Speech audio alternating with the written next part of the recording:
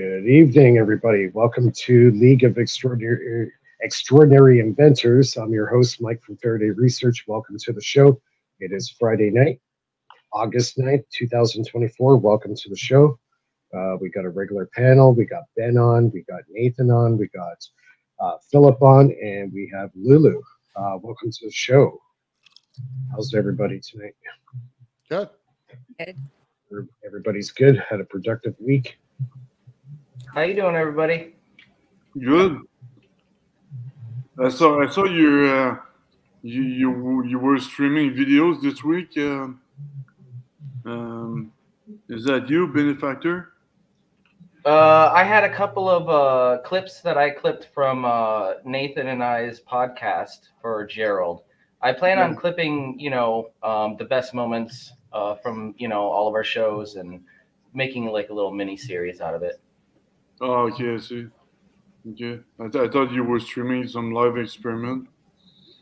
No, I will be. Actually, I'm setting up right now, so my audience can get a little peek of, my setup. I'm not getting any viewers right now, so maybe that'll spark somebody's interest. Okay. Yep. Just to let everybody know, live chat is open. So if you want to chit chat on our live stream, you can ask questions to our inventors. I guess we'll just go through our panel. Ben, what have you been working on this week? This week, I'm getting ready to get my coil back up because the reference circuit motor disconnected one of the leads. So I gotta get that back up. So Monday we can show off the coil in its full glory for and be ready for our guest.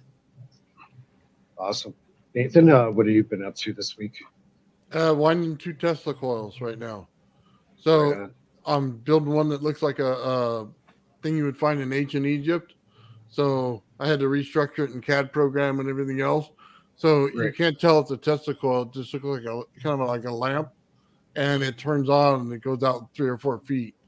So if you're walking by with a light bulb, it'll just start turning on. That's cool. Mm-hmm. So awesome, Philip. Any updates on your projects? Actually, I've been working on my software C++ superset. I updated it, and it's pretty powerful. And I'm trying to. I seen that post. Yeah, I seen that post you had on WhatsApp. Yeah. So it's pretty powerful, and I keep updating it. And I had a talk with DDN. DDN is some big tech linked with NVIDIA. Nice. They're looking at the memory manager and stuff like that. So because the hard drive are using a garbage collector, and that's what I'm replacing. And my memory manager replaces the garbage collectors. And with SSD drive these days, they all use garbage collector, and I'm saying that I can speed that up. Mm-hmm. So to make it predictable. Cool. Yeah. So they're looking into that right now, but I had my 5 minutes of fame, so that's what I was looking for, I had my 5 minutes of fame with some big tech, so that's good. I was looking for that. That's awesome. Yeah. Right on. And cool. My experiment is being prepared. The gallium vortex, the magnetohydrodynamics vortex of gallium, is getting prepared this week. I was supposed to have initial result today, actually, but they're missing a piece, so that's going to be next week. So next week is going to be very interesting. So stay tuned for next week. I'm going to have the results of my experiment in a professional lab. Right. Oh, I'll be there. I'm excited. I'll be there with my popcorn, Phil. Yeah. Cool. Yeah. Are you gonna present that on APEC, or you're just gonna do it here? Well, I'll do it here first. APEC is an open lab, I think, on the day after. So I'll do it here. See if Tim is here, then I'm not gonna do it on APEC, but we'll see. But I'm looking for investors, obviously.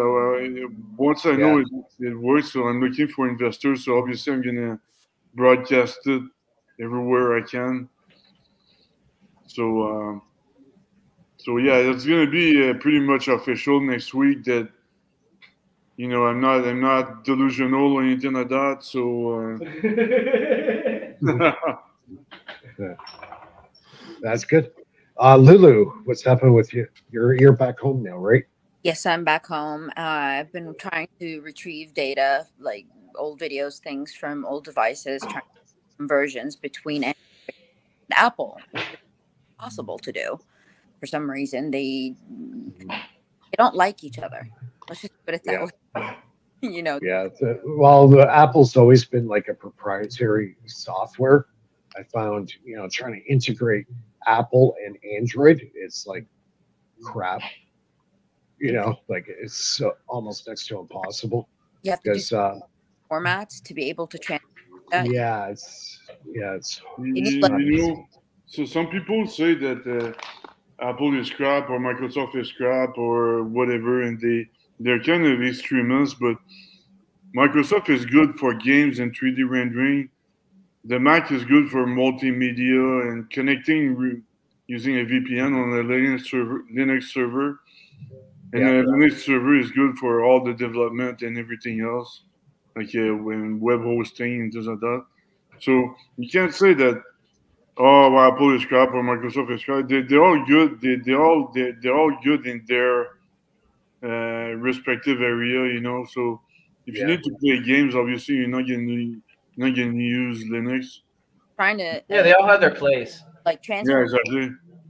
Like Android to Apple device is almost impossible. It needs a medium in between. Maybe proprietary BS has got to go. But yeah, I agree. Yeah, I mean it's a simple task. Talking about games, or we're not talking about like huge, data files or anything like that. Just important thing. It still won't. It doesn't even recognize the existence of the device, even though it's connected through Wi-Fi. It's next to each other. It still does not recognize. So I got to figure out a different way of.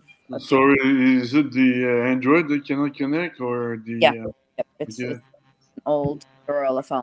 That's not like the. Back to the old USB stick. But right. Drive. But there's Bluetooth and the Wi-Fi. Yeah. Not seem to recognize that, like it cannot find the Bluetooth devices. Yeah. Oh, you know what? Get the latest Bluetooth device, because they keep updating the Bluetooth firmware, and the old Bluetooth, you can't update the firmware on it. You have to buy a new Bluetooth device. You have to look at the year the Bluetooth code came out or whatever. Like this year, they came out with a new Bluetooth code. I had to throw out my old headphones. Is it like the trust certificate expired for that Bluetooth code? No. The old Bluetooth still works. It just has compatibility issues when you plug in more than one Bluetooth device, and they start knocking each other off the networks and causing all kinds of problems. And then you got to. I'm talking about your Bluetooth transmitter, the one that connects your computer to all your devices. That's the thing you got to get the latest year, model, or whatever. So, can you pull all your videos off on a card, or just put them on the computer and then go over to some site and convert? No, I don't. If you want to use the site, but they'll have all your photos and stuff. Because then they can track it back from the ID of the the file name, and they could go into whatever device and delete it off of there. Because I had already transferred it a while back to an Apple device, but it's nowhere to be found. Somebody hacked their way in and deleted it. This is the only safest device that I have now with the videos on it. Other anything I tried to integrate it or create a file and send it, it's being deleted. But this one, this one doesn't have a network on it yet. The only network that's on it is my network. But if I connect it to the carrier, like if I take the chip out of my cell phone and put it back in this one, they'll delete it. The second that it hits a carrier signal, it's gone. Gotcha. Okay. Well, I was just wondering, usually I download everything to my computer, and then if I have to put it over to an Apple, I just use the conversion software to do it in my computer, not on my phone. So it goes a lot faster. Is the conversion software like stationary to your like on the computer? Have to go through the web to a server for it to work? Like, you know, to be honest with you, it might be something like that. It's like a in your browser kind of thing. Then they have access to it. Yeah. But the Wi-Fi works on your Android. The Wi-Fi works. On my it says low connectivity. Okay, but you can browse the internet using the Wi-Fi. I don't know. Let me try it. So 5.4 is the latest Bluetooth Okay, version. let's try YouTube. Let's see YouTube. Let's see if it logs. No. How about your hub for the house for your internet? Is that fairly new, or is that an older hub? Yeah, that's very the Xfinity, and they sent me the device less than maybe a month ago. But, okay, so it's the latest. Yeah. I just find when it comes down to reliability and being able to jumble files between old phones and PCs, I just find the Android just is way better than the Apple for some reason. Like you might Linux try is even replacing the wireless location for make sure it's not sitting somewhere near like an electrical panel or something, or a light bulb that's really bright. No, That EMF will screw up the signal. No, I have it in the game room, but it's nothing. It's not close to anything. It's just. But on the Android, there's an application called the ES File Browser. You can create a little server and you can connect your computer to the little server to transfer files back and forth to and from the What is it called? to your computer. It's a ES File Explorer, but that's for the iPhone. But they probably have it for the Android as well. I'll look into that. Is it just an app or? Yeah, it's an app. It creates a little server, so you can connect like 192.168 dot whatever the address is. Right. And you transfer files from the computer back and forth. Yeah, I'll have to look. The only problem I ever had with Wi-Fi is I had a breaker panel in the way of where I was, it was like in the line of sight, and it was blocking the signal to get into a certain area. Yep, that'll do that. You get that's pretty cool. I see, Benefactor, what you're doing. The other guy was doing it also on, Ken Wheeler? Ken Wheeler? Ken Wheeler, yeah. Yeah. You can make the Faro cell. Actually, that's one thing I want to build. Is a Faro cell, and you could actually it helps you map out magnetic fields. Oh, I just want to show everybody really quick before I forget. This is the power cell that I'm working on, so you can kind of get an idea. I can't talk about what's on the inside, but this is a 4x4 panel, very high grade graphite panels. Okay, so you have your graphite finally. Yeah, I got samples right now, but the problem is to source out a lot of this stuff is military grade. So to the general public, stuff like this is almost next to impossible to get for like a decent price. So I'm trying to figure out a way of fabricating my own plates. So I'm getting close to doing some tests on that. And if I can get past that barrier, making the cells is easy. It's the plates. They're so hard to get, right? Yeah. And most of the ones that are on the consumer market are this big. So that's not going to work, right? I want to make 12 by 12 plates.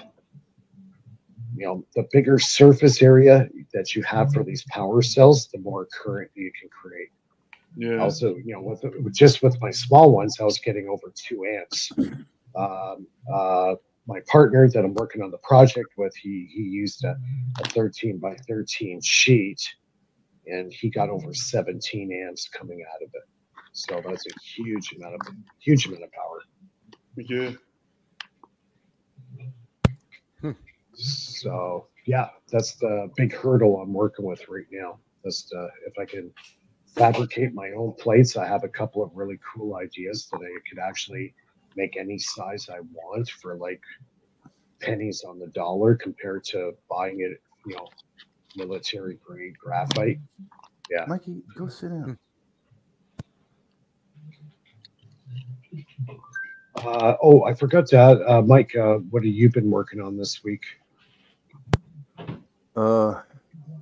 Just ideas, brainstorming, and I have a good one for a relay that turns off the electromagnet as soon as it turns on, and repeats that over and over again. So I want to use 2 coils that have about 500 or more ohms on them.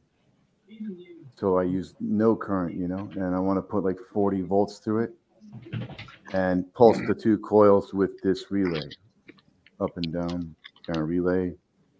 With it triggers 2 power sources onto 2 loads, back and forth. It's a relay. And I'm gonna just probably start with that relay, and then I'm gonna look for some pre-made coils that are already like 500 or more ohms on them to test out a high frequency switching on these 2 coils between them, back and forth. I want to do high frequency without burning out the transistor, so that's why I'm going with a high impedance coil, just to, lose the amps. Very cool. So, the switching will be mechanical, not transistors. So, yeah, I've been doing a lot of studying on the N and P channel MOSFETs, what they're actually using in those chips. They're using silicon carbide. So I've been studying silicon carbide, which is one of the components that I'm using in the power cells. So you might want to look up on that too, Mike. That might actually help you out with some of your stuff. For the contacts? Just as the semiconductor, but they use them in the N channel and P channel MOSFETs. That's what. No, I'm going with this relay mechanical switch. I'm not using a transistor on this guy because it's not needed, because there's. Well, I'm thinking. Yeah, I can't do it with transistors. It's too difficult. You need 4 of them and a bunch of circuitry, and I could just make the relay, and it's just easier with the relay. Now, also too, they're very good for. Apparently, they use them in diodes as well. Yeah, gating. Actually, the transistors, I'll use that for other thing, but I want to do the relay because I can't blow it. It'll never blow out, and it's going to be getting high frequency spikes across it. I'm a little bit worried about doing all this work with the 4 transistors and all the wiring of all that, getting it working, and then it just keeps blowing out on me. If I do the relay to do the function of what the transistors will do, there's no risk of burning out the relay. And I could push it, I could push the frequency and the voltage without worrying about burning out parts and having to rebuild it all over and over again, Right. It says, the transistors, I'm going to only use those for things that I'm sure are set. The circuit's set, it's not going to be changed, and it's not going to burn out. And then I'll go with a transistor for that, But for an experiment, I think the relay is more reliable for me. Yeah. To that's experiment with. Even in my pulse motors, the relay's been far surpasses the reliability. You can push them. Yeah. That's right. Where, like, I've blown so many circuits, and the second I hook up my relay to it, all my problems disappear. Right. The things that people don't know is that your transistor will go bad and keep working, and you'll think everything's fine, and you're having a little bit of a problem, and you can't understand why it's not quite performing like it was, because the transistor is slightly damaged, and you just don't realize it. Yeah, exactly. You won't get that with a mechanical switch. That's right. Yeah, I've put my switches through hell and back, and they keep chugging along. As long as that carbon, No, it's true. As long as I keep that carbon contact point, if that You just stays clean it up. healthy, Right. you just clean it up and you're back to on the way again, and you can run it. That's why I live by these little relay switches. They're great. And I they're figure very if cheap, once you too. get your thing figured out with the relay and you're comfortable with your voltage and your current and all that, then put the transistor in its place. Yeah. Save yourself a headache of not knowing what's going on because one of your transistors is slightly damaged. Yeah. Once that happens, you can't. The experiment's over. You got to change the transistor. Yeah. And I've blown enough up to Like I've actually dead shorted my relay on a couple of occasions, and to the point where I actually almost had to pry it open with a screwdriver, and then I just let it cool down, and boom, fire it right back up. She goes right back on again. She just keeps It'll going. do that, but it's still slightly damaged. You just don't know. Yeah, there is thermal damage after that point, but with my relay, you can put the oscilloscope on there and zoom in real good, and you may see it, in the signal or something. Yeah. What is Ben doing? I don't know. He gave us a thumbs up. I don't know if he's trying to start this thing up or what. I just see it. I see his butt come across the screen every once in a while. And then that's right. I see a coil and I'm like, okay, what are we doing? Oh, the thumbs up, it means it's just set up. That's all. I got it angled properly. You got it set up. Okay. Well, at least he's got his lab coat on, so we're not getting Oh yeah.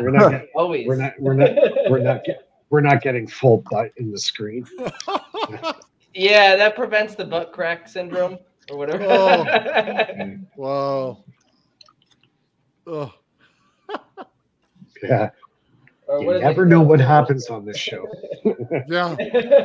No kidding.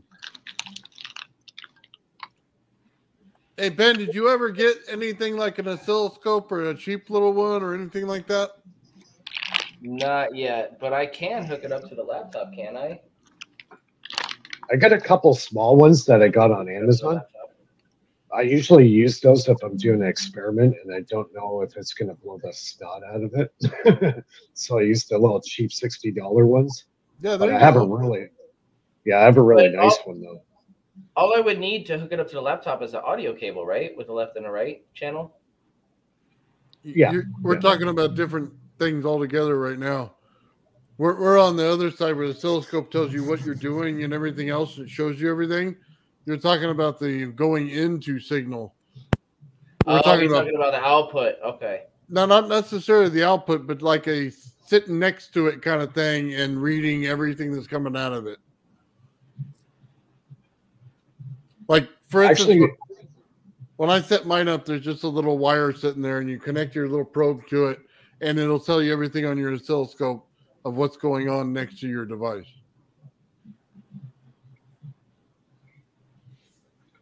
Yeah, actually, the oscilloscope I have, I just put the probe like next to it, and it picks it up. I don't even have to physically attach it to a wire. It actually picks up the field, I guess, coming off the machine. I just put the probes right next to it. I don't even half the time I don't even have to connect it. It's picking it up.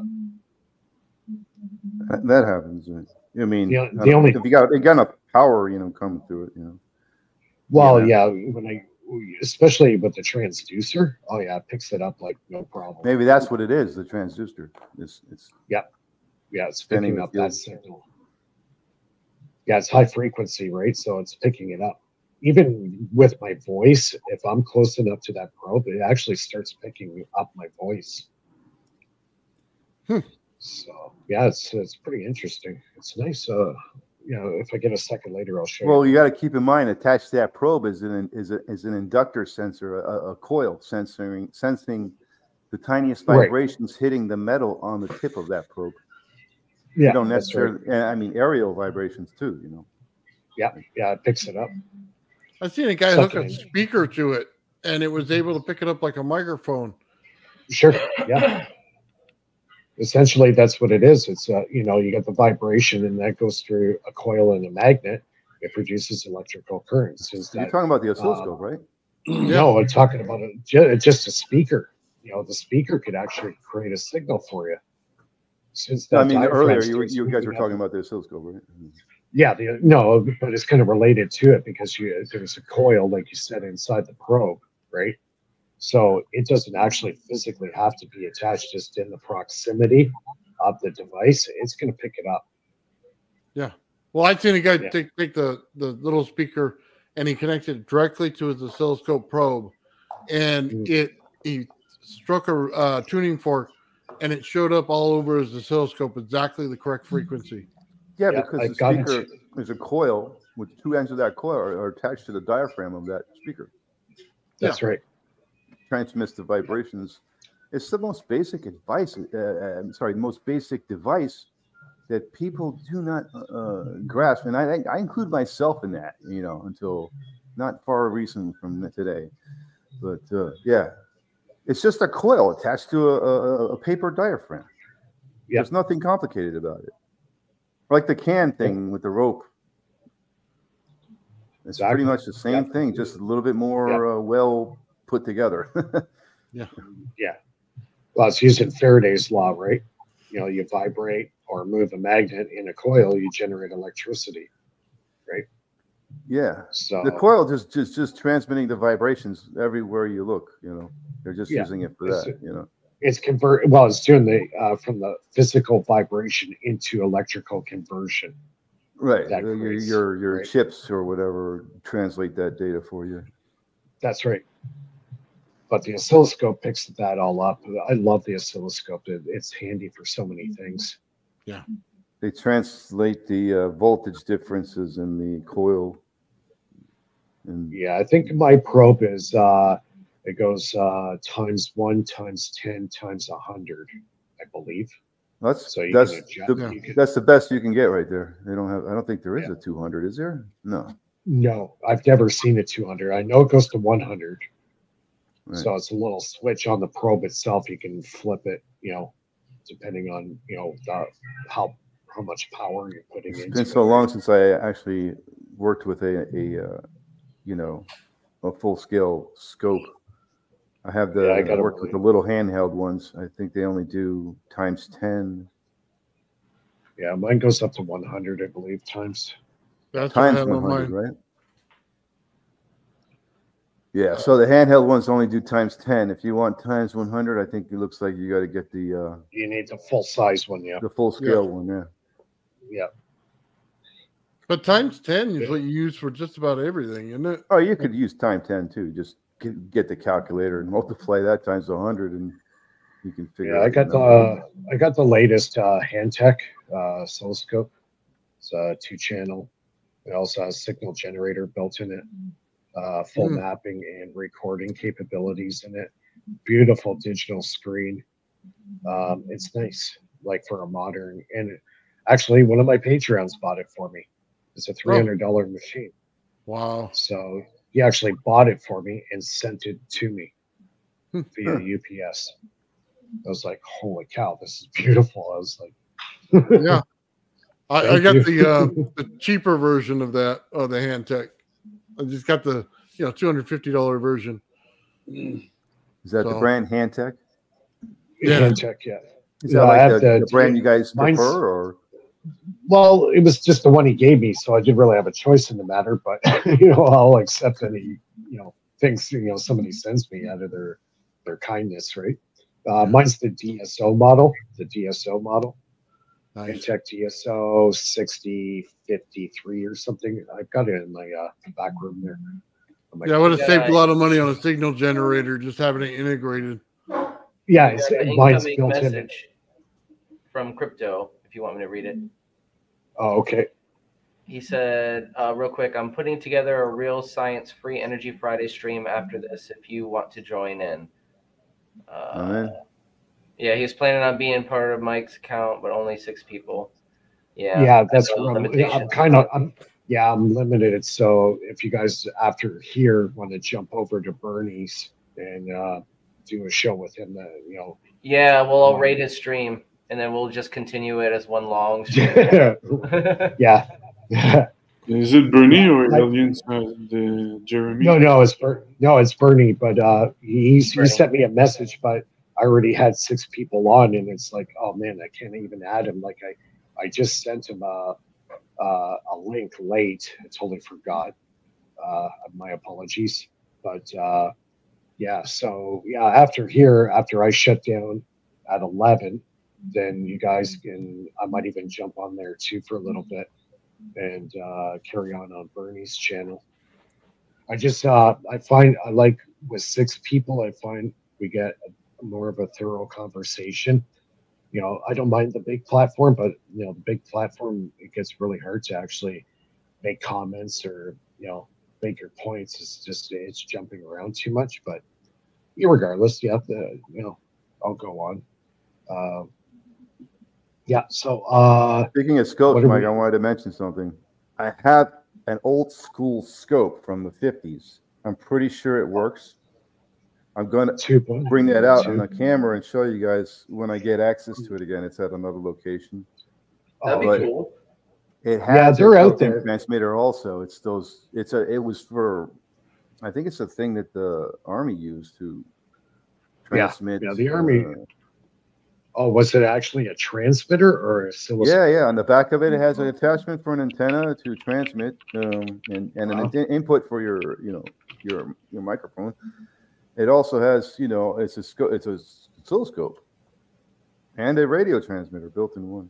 That's Signal. Cool. Wow. Old school. Like the one you just got, the new model, the hand tech or whatever, signal generator built in. Yeah, mine's built in it. Yep. That means yours can also transmit a radio station if you wanted to. I don't know how many amps you got behind that, but offhand I don't know. I'll have to look it up. Yeah, find out the amps and you know how far you can transmit. Probably within the FCC regulations. That's great. Yeah, I get the FCC at my front doorstep. Transmit. No, I mean, if your amps are low enough, you're within the code. You don't have to worry about it. You don't transmit. I think you can go like 5 miles. You see that little truck? I'll have that guy in a black van with an antenna on it looking for something. Right, yeah. Scanning for where's this frequency coming from?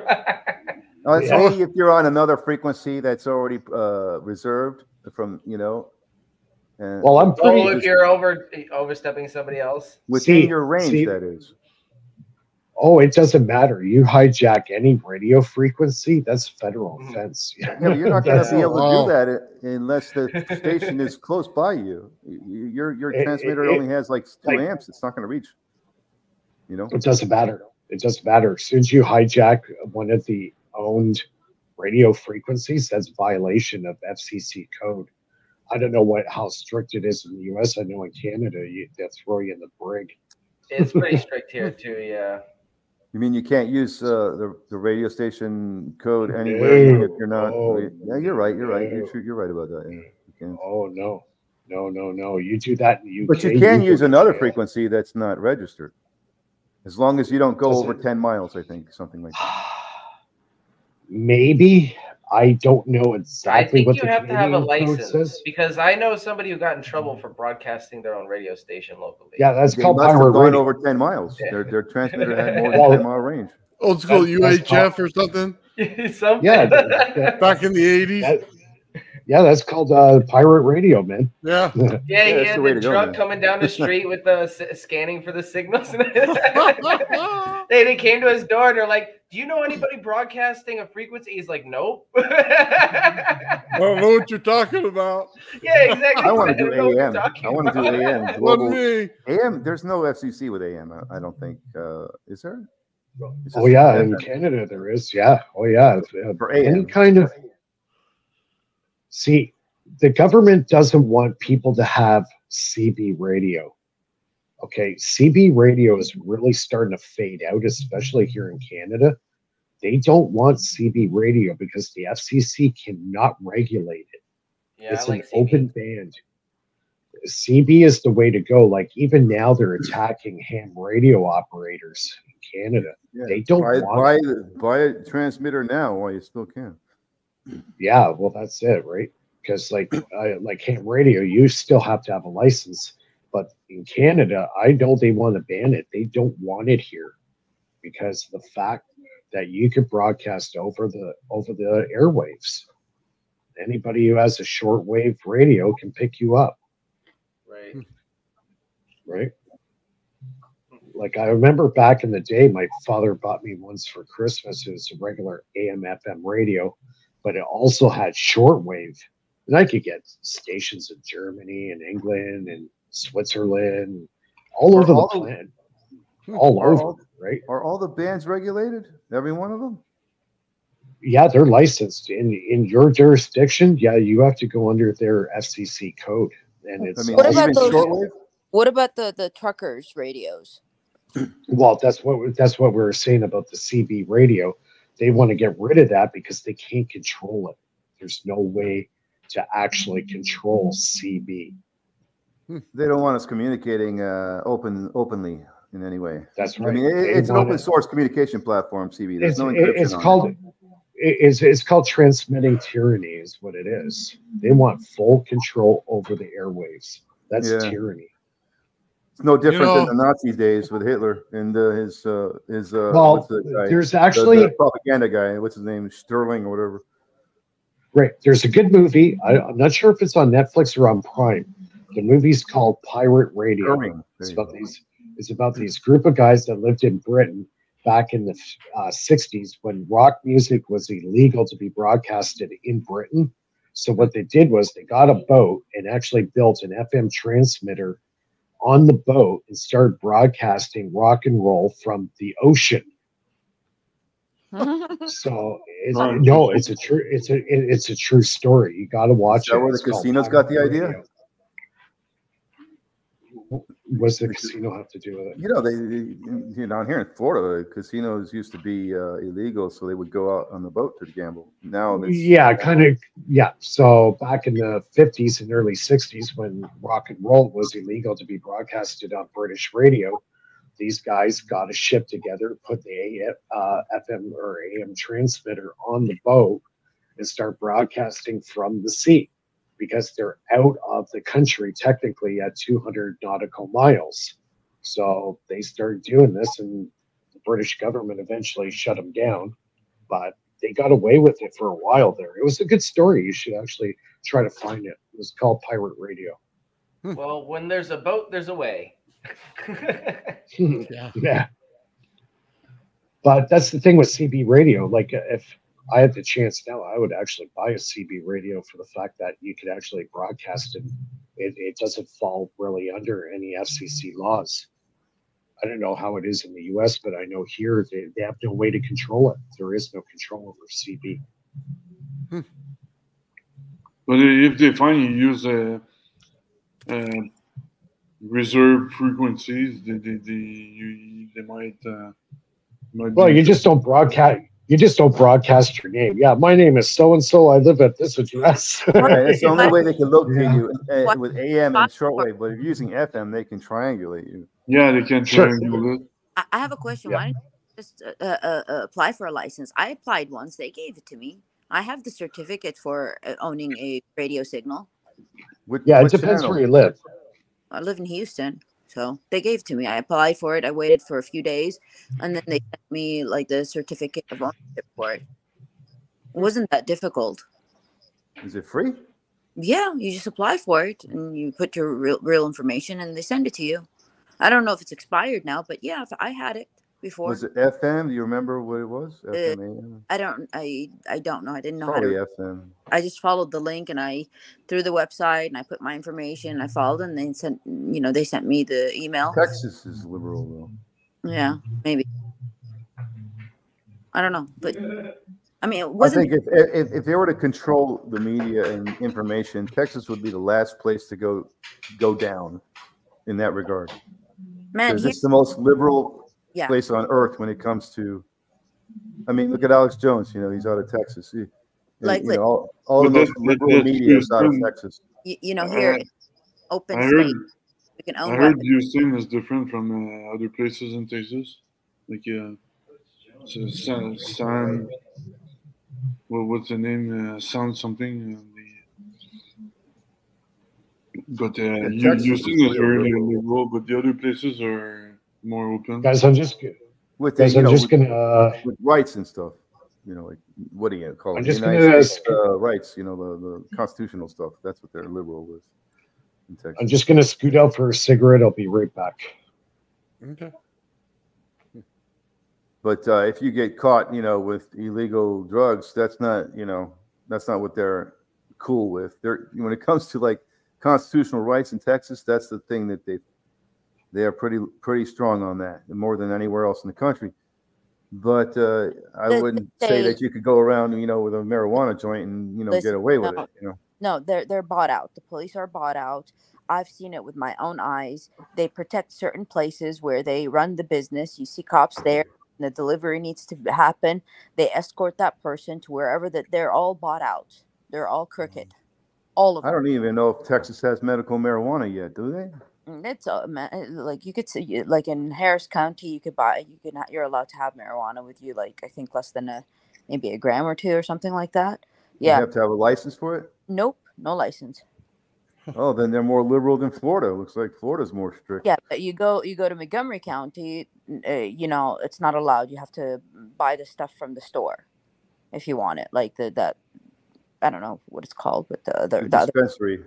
Yeah. Yeah, dispensary. They're all over California. There's signs everywhere for this stuff. Yeah. What is the dispensary? Yeah, they legalized marijuana in the United States recently, and called Delta. Yeah, but in the United States, if you get arrested by a federal cop, it's still illegal. Yep. That's so the laws they overlap, and if you're Canadian, it's still illegal at the federal level. So if I smoke weed all the time. Not if you have a license. Not if you have a medical license. Yeah, but if I don't, if I smoke weed all the time and I try to cross the border, I'll be stopped because the border is. Yeah, Europe doesn't have. Or you're in Canada, right? Sorry. Yeah. I don't know if Canada has medical marijuana or not. Yeah, we do, but if it's not medical, then you're screwed. You can't cross the border. Right. Yeah, you got to have your license. I wouldn't bring pot to the border ever. Man, you wouldn't need to with a license. No chance of that. You get it on the other side. Dude, with me on a plane, nobody said anything. I put it in little capsule pills, like the ones that are like you take apart, you throw out the stuff from there, you put it in the middle, and you capsulate them back, and you put them to look like vitamins. Nobody said anything. Yeah, that's just too much work. But I did it. It worked. Yeah. Okay, but that was many years ago. Many years ago. So it could be, security could have been much more lenient then. Yeah. Yeah. Now here they don't care here, right? I stopped doing all that stuff. But I'm wondering how could Snoop Dogg was able to get out of the United States to the Olympics. He has his own jet. He's got his own plane. That's how. Yeah, but he can't get out of the United States with all the weed that he. Yeah, he can. He's got his own plane. No, you can't. As soon as you get there, if they want to search the plane, you get arrested because you're subject to the laws of where you went. Yeah. These guys are so rich to the point they could buy anybody off. You gotta hide it and then not let the dogs smell it. The whole process there, and that stuff stinks like crazy nowadays. Because, well, at least here they don't care, so it smells like high heaven everywhere. Real quick, I gotta leave in a few minutes to drop my girlfriend off. If you put tomato juice on it, you disable the dogs' scent, like they can't smell it. Once you rub it with tomato juice, they can't smell it afterwards. Huh. Yeah. So. Kind of like the skunk smell, huh? You just put the tomato sauce all over. Yeah, it's the same idea. Tomato juice kills a lot of these scents. Like they can't even smell it anymore. Yeah. So funny. Yeah, I once had a trip one time. Yeah, I smoked a lot of pot, and then I got in my truck and I was driving, and I just had to stop. It felt like I was in warp speed. The lights were coming by me.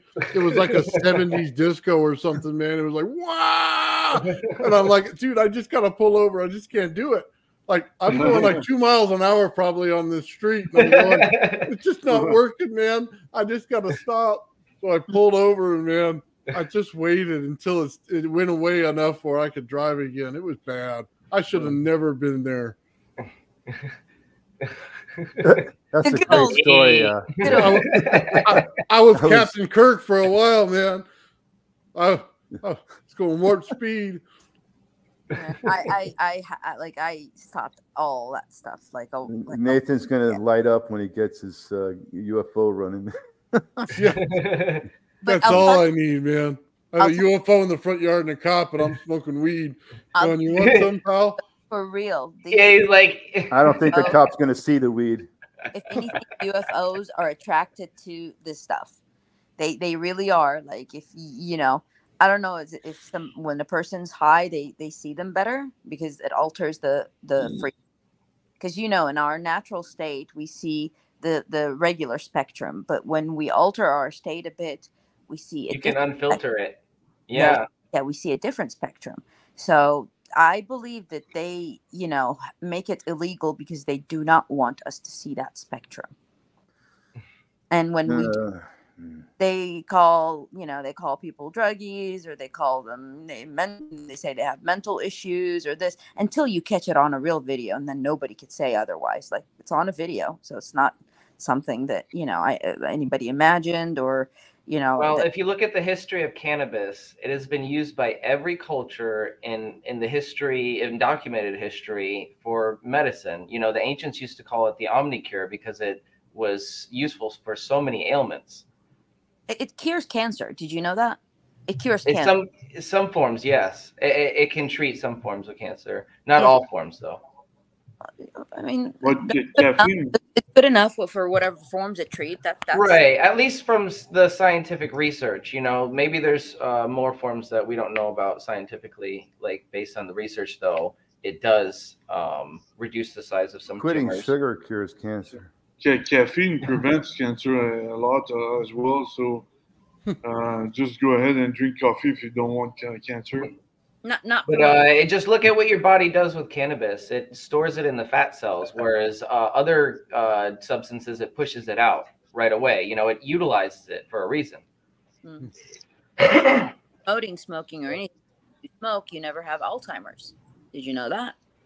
You'll never have Alzheimer's.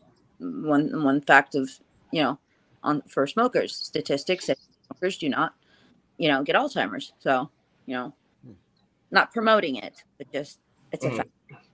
They pretty much figure you had too much time and space already, so you don't need it in the elderly life. Is that what it is?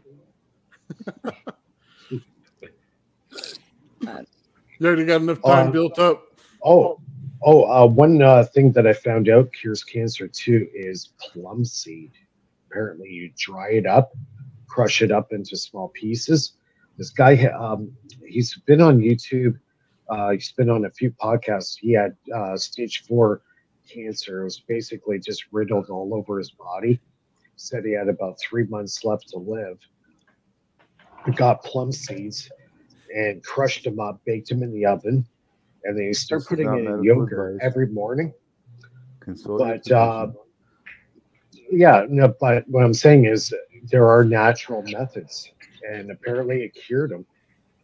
A lot of people have jumped on his bandwagon and following him, and there's been numerous accounts that people's cancers have been cured. I give you my theory on cancer. Natural.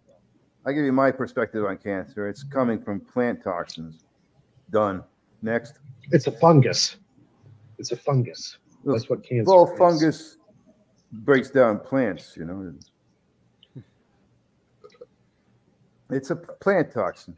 Fungus is part of the breakdown process of plant matter, not animal matter. Fungus does not break down animal matter. No. Plant matter. Yes, that's interesting because when you get cannabis that is tainted or not grown in a sterile environment, oftentimes it'll give you a headache because it has fungus on it or mold. It's unfortunate for those who love animals and don't want to eat them, but they are the cleanest source of food on this planet. I mean, it's the chain of life, but if we do it ethically, I don't think there's an issue there because, you know, we've evolved to eat animals. You know, That's animals the relay, can Mike. also eat themselves, other animals. There's Mike. You got something there you want to show us on the screen? Yeah, that's the relay I was talking about. The solid state relay uses a magnet, and the electromagnet core, it uses the field that your electromagnet puts off to trigger it, to move it, and do the switching. So Scott, what are those double lines, those parallel lines on each side? The orange 2 long bars are just contact bars sandwiched in between 2 magnets, insulated between themselves and the magnets. So you don't. And at the tips? At the tips, those are just those black dots represent contact points. For like a battery or something? It's a relay for contacts. So when if you play the video, I'm explaining the whole thing. Play the video. About 15 minutes. Let me get back to this. And if you have any questions, ask me. You know, while I'm explaining. I gotta go drop off my girlfriend, but I'll be back in like 10 minutes. But I'll still be watching. All right. So this is a relay. I'm going to point out the parts in here first. I like turn this on. This is a. Yeah. Well, what is the purpose? The purpose of this relay is to be able to switch 2 power supplies into 2 loads in series. 2 separate channels. 2 separate channels. Yeah, it's a double source, double pole throw. Does that make sense? It's throwing 2 poles, the plus and the minus, on one source. At the bottom, if you look at the bottom to the left where it says in, plus and minus, right, and then the bottom right it says out, plus and minus. Well, that's when the magnet gets pulled down, those 2 bars pull down together, on those 4 contacts, and they send your power from the left to the right. And then the electromagnet will turn on. Okay, that's the default on position right there. So when you plug it in, it's on. And as soon as you plug it in, the electromagnet generates a field and it pushes the magnet up away from the bars at the bottom and disconnects the whatever load you had there, and now connects the next set of bars at the top to the next load. So I thought up this design here to be able to mechanically switch 2 coils in series, not simultaneously, in series, and to do that, the flyback thing. What are the expected loads? Oh, so the relay contacts can be as big as you want them to be to handle, whatever load you want. But I'm not going to be pulling a lot of load on this. I plan on using like a 500 ohm coil or more. I meant to ask you, what are you doing presently with your Newman motor? Because I know you made one. Yeah, I got it running, and now I'm just focused on building a better stator pickup coil with more thickness to it and to put out a higher voltage. I was getting 2 volts on the stator coil that I did make for it, but that stator is not thick enough. It's about a little under half an inch too thin for the picking up the magnet that's passing by it, because the magnet that passes by it is like 1 inch thick. So I need like a half-inch thick stator coil to get the full field. So you have to go to like an 18 gauge wire or even bigger. No, I'm going to keep it thin so I can have more turns, like 28 gauge. I'm going to keep it like that. Yeah, you'll get the voltage, but you won't have the current. If you want more current, then you'll have to go to bigger wire, right? Then you'll lose your voltage potential. Yeah, I don't see it making a lot of current because it's a slow frequency. It's a Sean's asking if you can demo your Newman motor. Yeah, sure. You mean in here in the StreamYard? Yeah. Just turn your camera on it or something and. It's not running now. I have a video of it. That's all I got of it running. Oh, okay. If you got a video, that's cool. Pop it up and. All right, hold on. Let me find it here. So I'll let this play in the meantime. Oh, Nathan, you posted a video so today about Newman, it's right? a relay. Yeah. Yeah, I seen that. Yeah, I was watching that for a bit. And its function. He also. Oh, Nathan, did you know Newman came up with a anti-gravity device? No, I didn't know that. Yeah, what he did was he took a helium balloon and he wrapped 30 gauge wire around it, a lot of it, and he weighted the balloon down with the wire so the balloon would be kind of sitting on the ground. Okay. And then when he start pulsing about 200 volts through those wires, the balloon came off the ground. It started levitating. Huh. And if he changed the frequency, like flip the poles, it would spin around 360 degrees.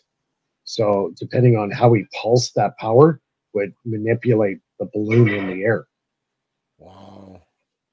So it turned out if he scaled it up to say like a 30-foot, 40-foot balloon, the lifting capacity was quite high. Gotcha. So you might want to look that up. Joseph Newman anti-gravity machine. You might be able to find some stuff on it that might help you with some ideas. Gotcha. Yeah, I got a video of Tom Bearden. Yeah.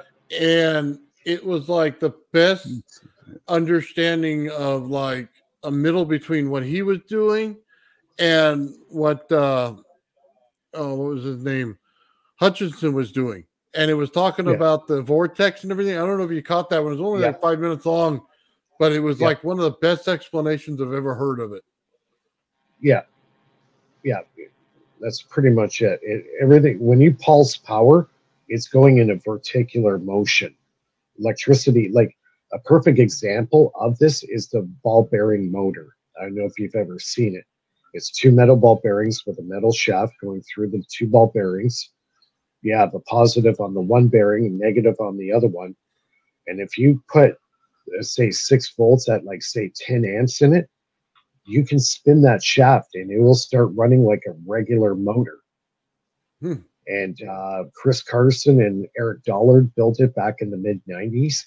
And to this day, Eric Dollard does not know how this thing spins. The only thing he can think of that comes anywhere close is the fact that when a charge is passing through a wire, it's going around the wire, but it's also a gyroscopic. It's in a spinning motion. So if you're applying current to a metal shaft with metal bearings, that current is spinning around the inductor constantly.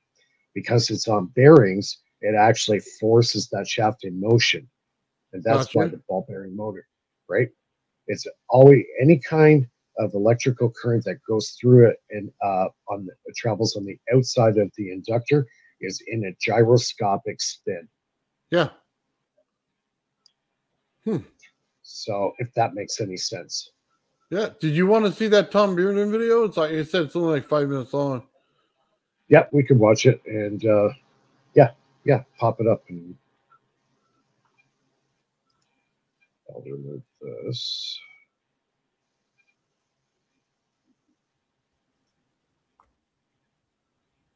So I hit player. Oh, you mean to stop it? You got? Did you post it? Yeah, it's up in the thing right now. Okay, I got it. Okay. Go back to it and hit play. Filled with electromagnetic waves going in bidirections. Pick a frequency. There's a wave going in one direction and a wave in the other direction. The wave that's going backwards is an anti-wave. It's a time-reversed wave. And the vacuum is structured. This potential, a vacuum is just potential is all it is. This potential is filled with a harmonic series of these waves. And so it structures spatially by bidirectional wave sets. And it structures vertically in terms of harmonics. Now, if you then invoke this structure, and you do that with a nonlinear material, and you put in one wave in the nonlinear material, that material will take from the vacuum that excess structure because it turns everything into a potential, and it will put out multiple frequencies and harmonics. That's what nonlinear materials do. Interestingly enough, if you take time reversed waves and put in those harmonics, when they back up through, they will restore one wave. You can gather the energy and collect it and integrate it together and produce a single thing of much greater energy and lower frequency. And so what you have is the vacuum structures in frequency and spatially, and the connection of waves. And by the way, these waves do not have to move at the speed of light. They can have much greater velocity. Now, the importance of Whittaker's work is that he showed that if you were to take sets of waves that you made on the bench, you made a wave and its anti-wave, and you made the harmonic and its anti-harmonic, you'd have to have at least one interval. In music, we would call that an octave, you know, from C to the next C, for example. If you had at least one octave or one harmonic interval, you would then have a structured vacuum. Now, you can build such sets as these any way you wish to, and each one of those sets is a special form that you can build on the laboratory bench. There is a set, for example, that contains the electromagnetic parts that generate typhoid. That's Kazanashev's work, and that's Kazanashev's death photons that have been shown to carry death and disease. That work has been duplicated in West Germany, or Germany now, and also has been duplicated in Australia and here in the US. It also explains the work of Antoine Priori, who built a machine under the proper scientific auspices and under rigorous testing on lab animals, which cured cancer and leukemia almost 100%. Some eminent French scientists worked with him. It's still in the French medical literature. It was real, it existed, it was squelched. But what I'm saying is, if you use the Whittaker approach, you can now, for the first time, understand how Priori's device worked, because that's what it did. And he used a rotating plasma to make his phase conjugates. We didn't even know about the phase conjugate in those days. Today, we know that one of the things plasmas do under the right circumstances is phase conjugate, or time reverse. And he showed that you can cure cancer, leukemia. You could just as easily set a pattern that would cure AIDS. He showed you could clean out clogged arteries. You could change the immune system, increase the immune system, bring it back up, which would be very valuable to AIDS patients, for example. For every disease, there is a pattern which causes the disease in this structure. For the cure to every disease, you simply take its pattern and time reverse it, and you get the precise electromagnetic antidote. You then put that inside a potential, as Whittaker showed how to do, and you treat the body with that, which is like very, you know, like normal electromagnetic radiation. It's not ionizing radiation. It's not nuclear radiation. Expose them to a rippling magnetic field, for example, with these embedded in the field, and you cure the disease. And that's the kind of medical treatment we ought to have, not this cut them and burn them and poison them type thing that we have now, and many of them are still dying with cancer and leukemia and AIDS. It would take about 3 years.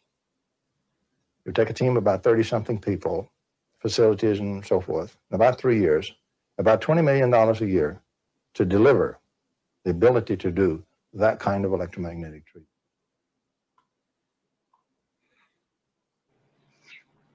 Cool. Did you see Joel Legace talk about Tom Bearden recently? Oh, yeah, I seen that, yeah. He flat out said, hey, Tom's wrong. Did he just like... Not that I understood what's going on, but... Yeah, he did. He did. Yeah. Do you understand what he was talking about? Or I do. Is he saying like we can reverse the frequency? Something about linear material.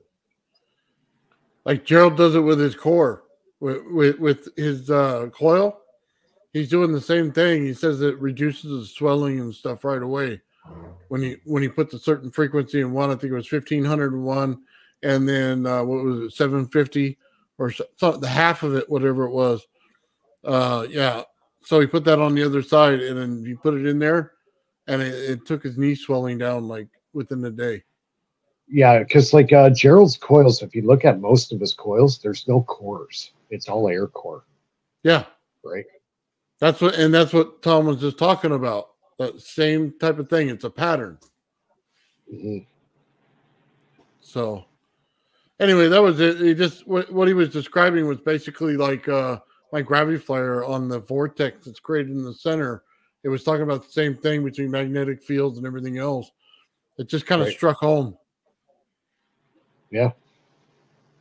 Not everything that Bearden talks about I agree with. Some of the stuff, yes. But, you know, when he gets into the scalar technology that Russia was working on and all this stuff, I think a lot of it's just folklore. But, you know, some of the, you know, a lot of the, you know, regular physics that, you know, Bedini was working on and Stubblefield and all that stuff. Yeah, that stuff's correct. But he does go a little bit out there. I think everybody does a little bit. You know what I mean? Yeah.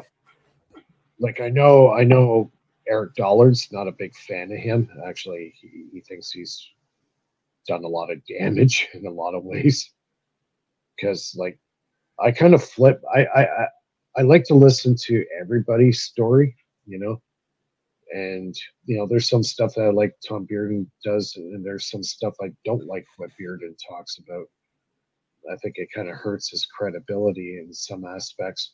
Same with Dollard. You know, Dollard doesn't always see eye to eye with Ken Wheeler when it comes to magnetics, right? And Ken Wheeler has actually flat out said he thinks Eric Dollard's wrong in this one area. You know, flat out tell you. So, you know, it's everybody has their ideas and what they feel is correct. And obviously, there's going to be discrepancies between two different people's theories, right? Right. I really like the idea of eliminating as much current as you can and gathering as much potential as you can, putting it across your load or your storage. Right. That's where I think Newman, is really right. It's you don't need current to make a system work. You need voltage potential into a mass. Yeah. Mass is where the horsepower is created.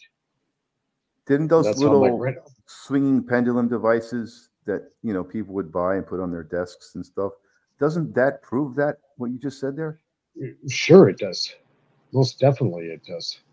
It shows energy you the what do you call that? The swinging mass effect. Yeah, the pendulum.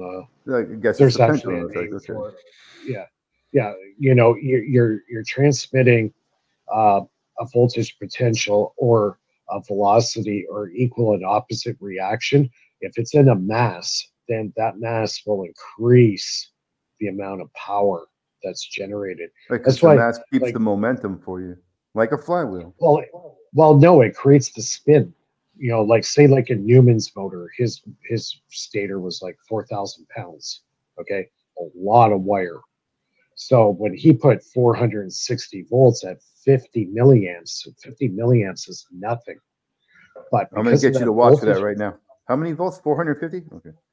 For 450, 460, he was working with his batteries.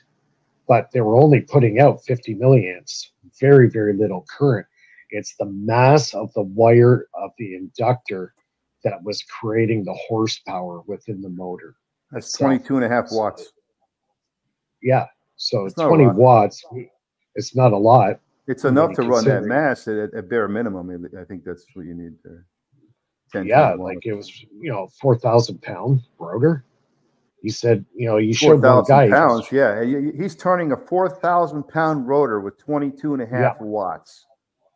Exactly. So that's 0.05 times 450. Yeah. So that pretty much concrete proof that his theory is correct. Because technically speaking, if you were to do that with a regular electric motor of that size, it would burn. It would 20 burn watts the battery is not within enough. Shouldn't seconds. be enough. 20 watts should not be enough to turn over that much weight. 4,000 pounds. Exactly. Right. So it's the energy to mass. That's his theory. Energy to mass ratio. He used potential to do it, not the wattage. The wattage was just there to get the potential to show itself across the load, which was the drive coil. Exactly. That's exactly it. Hey, Gerald's on the chat. There's the Mike. There's the pulse motor Sean wanted to see. I put it up. Oh, okay. Here, I'll put it up. That ran for 4 hours because the 9-volt battery that was powering the Arduino went dead. But it went from 27.5 volts on the source down to about 25 or something like that. And I think it would have kept spinning to like 22 volts. Because that's why my Renegade device, I could run it with dead batteries, and the thing will just run hours and hours and hours. It's because I got a large inductor and a high voltage potential, not current. Because those batteries that I had, they were all they're 9-volt batteries, but they're all like 7 volts, 6 volts. But if you put multiple together, maybe the most I'm getting 20 to 50 milliamps out of all those little batteries because they're all dead. But it still runs the motor for hours on end, just runs and runs and runs and doesn't stop. So it proves Newman's theory is correct. It's voltage potential into a mass. No, that coil driving. That's not exactly completely Newman. I mean, it's got a lot less impedance than the Newman coil had. I mean, it's got 370 ohms. That coil is 370 ohms. Yeah. So Newman says to get the effects that he was getting, your core has to be about 270 pounds. So yeah, he had it. His coil had an impedance that had to be over 1,000 ohms. Probably for sure. Yeah. And that means what? Yeah. So he had 450 volts to get through that ohmage. Yeah. So he probably had like 3,000 ohms on his coil. That's a pretty high impedance coil. Sure. And it's not cheap to make that either. That's why I only was able to get 370 ohms on mine. I'm not gonna spend all that money on a coil, Yeah. No. Could you imagine how I can because I've worked with a lot of copper wire, miles and miles. Could you imagine? You imagine how much 4,000 pounds on a rotor would take? How long that would take to wind that thing?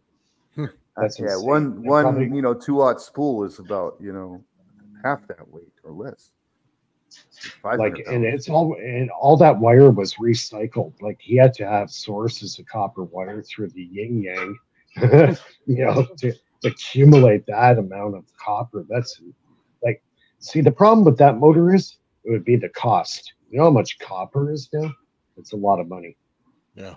So all the stuff that he had was definitely in surplus shops and junkyards. What did you say the gauge was again? I can't remember exactly what gauge he was using. He said Litz wire, no? Was it Litz wire? It's possible, and that's even harder to find, Litz wire. Well, that's even finer, and it's fine wire too. Litz wire is fine. That's an enormous amount of wire. I think he mentioned that if you can find Litz wire, it's or something like that. It's probably the optimal multi-stranded wire, yeah. Because you could just wire them in one end to do your series thing. Yeah. But if I were going to make one, I would make the minimum requirement of the amount of windings. But still, 270 pounds. That's a lot of copper, man. That's a lot of copper. Yeah, there's only 2.5 pounds here. Yeah, and that was like $40. Yeah. Well, he must have some dough behind him, or maybe he just been saving. But don't forget. Well, but don't forget, he was building these motors back in the early mid '80s, right? So copper was a lot cheaper. Yeah, it was cheaper back then, right? Yeah, that's 1980s. He was building those motors. Like the big one, the big Eureka. I think he built that around 2008, 2009 timeframe. Yeah, but it's true. I fully agree with what he said. If you can get a large mass inductor without creating any, I believe he even said this, without creating any shorts or opens in it. I think I remember him saying that once.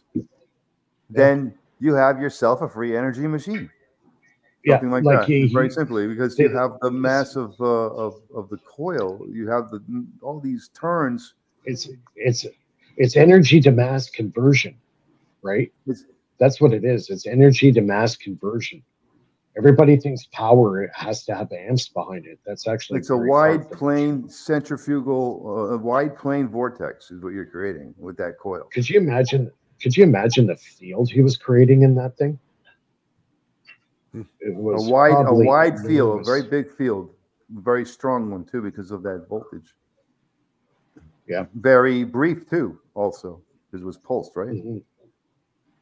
Like he made a lot of motors that were like, the size of, say, like a coffee table and stuff like that, or the size of a kitchen table, a lot smaller, but still, in scale wise, it's still pretty big, know.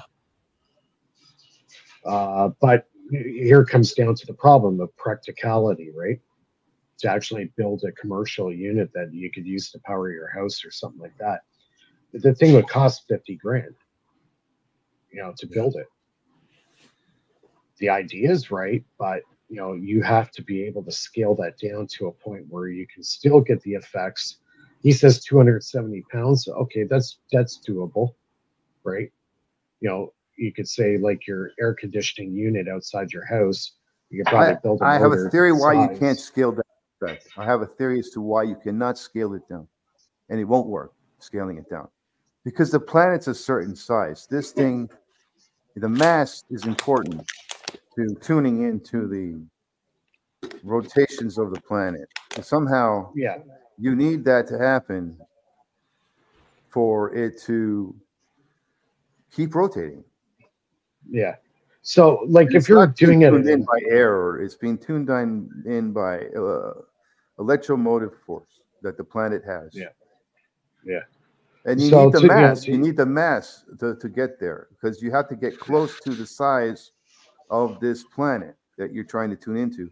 If you're like at a scale of a what's it called, a quantum scale compared to the planet, which is what a little Newman motor would be, which is what this one is. Right. It's at the quantum scale compared to the actual planet Earth. You have to get above the quantum scale. You have to be within the same plane of existence, I think. Whatever. Well, if you build if you build a motor like at the utility level, that's 30 or 40 tons, okay, yeah, I think you got something there, and you could actually feed that into the grid, right? Right, and something with that kind of mass, with rotational velocity on a planet that has, whether it's flat or round, it still has rotational velocity. Yeah, can you imagine, that thing actually working? Just seeing this 50-ton machine spinning like that. I wonder how much power that would actually put out. Be very curious to see. But then again, that's a pulse DC. Now that's going to get remodulated into 60 hertz at 120 volts, in order to put that into the grid system, right? Right. No, well, the idea is to spin the shaft with pulse DC and generate your AC with the spinning shaft or the rotational locomotion. You can, like, instead of using a river or air, you use DC pulses to spin your alternator, your AC generator. Mm-hmm. That's the way I see it. I don't think there's any other logical direction. There might be other directions, but I'm not seeing them. I see the pulse DC as being the most efficient way to not only keep solar wind generators rotating at a slow speed so that they never actually stop, which is a great use of a DC pulse, things like that. That's what I see DC pulses doing, and the same thing for AC generators. You can drive your analog 360-degree torque AC generator with a DC pulse and a permanent magnet setup. They use brushless DCs in your air conditioner. So Now They they have do, the- yeah, because they want to yeah. see, because you'll buy it because it'll save you power in your electric bill, you know. And that's right, because it saves power, and you get the same, and you get better flow of air too than the AC. The AC is not supposed to be a motor. From what I understand, Tesla never designed the AC generator to be a motor, like period. But he went along with it because everybody wanted a motor, and I don't think permanent magnets and DC motors were quite there yet. I don't know. I'm not sure. I don't think they had enough, magnet tech back in his day to make DC motors like they do today, which are everywhere now. They were around for a long time, but they weren't used like AC motors are used widely, and they just guzzle power like an 8-cylinder. Yeah, because it's always because when the ground comes back, it's fighting its own field, so it's always in this electromagnetic tug of war, right? No, it's But just really, a very efficient motor. I mean, it uses a lot of power for not needing permanent magnets. And so yeah, when you go with DC, you can use permanent magnets and supplement the power that an AC motor would have to generate to be a motor. right. So the See, AC the best system method was never supposed to be for a locomotion, Yeah. and Tesla Yeah. stated that. Yeah, I think the He best. said it was for. He said it's for power generation, not for the other way around. Which is like I think the best method that I've seen is the Steinmetz dynamotor. His dynamotor. I thought he came up with the AC motor. Who, Steinmetz? Yeah. No, Tesla came up with the AC motor, but Steinmetz basically perfected everything that Tesla built. Yeah. So, he was basically the head of the research division for GE, and basically had an unlimited bank account as far as research, right? So, like the AC motor and numerous stuff that Tesla put out, he put in mathematical formulas and worked out all the bugs, and he was able to make something that was quote unquote commercially available to the masses. And that's what Steinmetz did, right? Yeah, I remember watching that documentary on it. Wait, you said photovoltaic? What does Steinmetz do? Photovoltaic? Oh man. Or did I mishear you? Mike, you there? Yep. You free? I'm here. Okay. Yeah. Sorry. I'm sorry. I was reading something on the screen. Yeah. Sorry, I get a little sidetracked. Say that again. So Steinmetz perfected the motor, and Tesla came up with the design for it, and Steinmetz made it commercially available for everybody. Yeah. A lot of switching devices, motors, generators. I believe Steinmetz had over 370 patents to his name before he died. Yeah, actually, I remember that part. More. He actually had more patents than Tesla. Don't discredit Tesla. Tesla was a real engineer with real mathematic background and all this stuff, but I think Steinmetz was just at a little bit higher level of the mathematics. So, like him and Tesla, they worked together on some stuff, and they did collaborate on some stuff as well, right? Yeah. And I remember he worked with Edison and stuff like that. Steinmetz did. Well, yeah, Steinmetz worked with Edison. Tesla also worked with Edison. That ended in disaster. The Edison and Tesla started their war, right? Yeah. And then Westinghouse came into the picture and swept up Tesla, and then the war of the currents started with DC and AC. So, and we all know who won that war. So, it would have been better for the AC to go across the big lines and then DC to be in houses. It would have been a lot better that way. It would be easier right now because of the conversion that we do right now everything converts to DC for the motors in your house. It would have been easier just to run the DC in your house. That's right. Yeah. But at that time, you know what? Tesla was already in, good relations with Westinghouse. Westinghouse, he was very much a capitalist mind, right?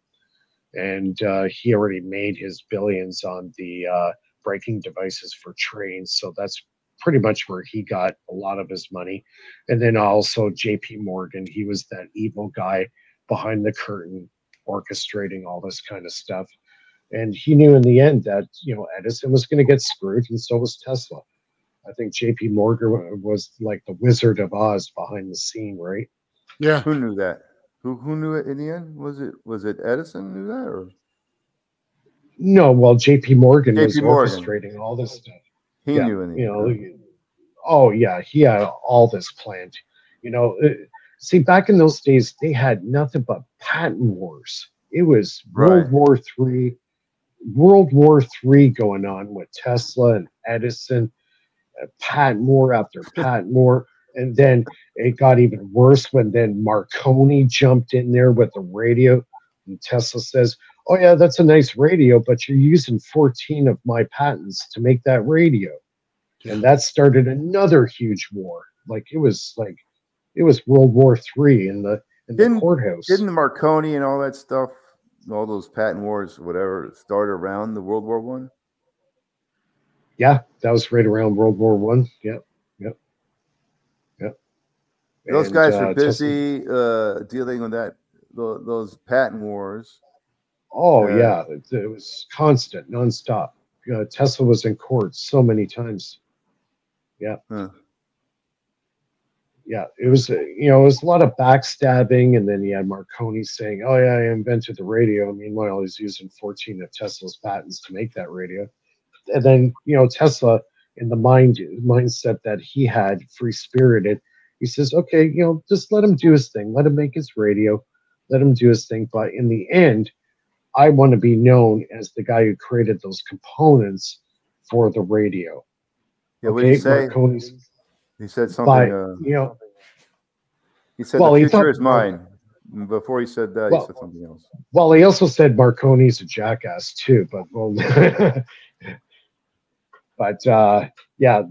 there's Tesla wasn't the guy that really got mad a lot.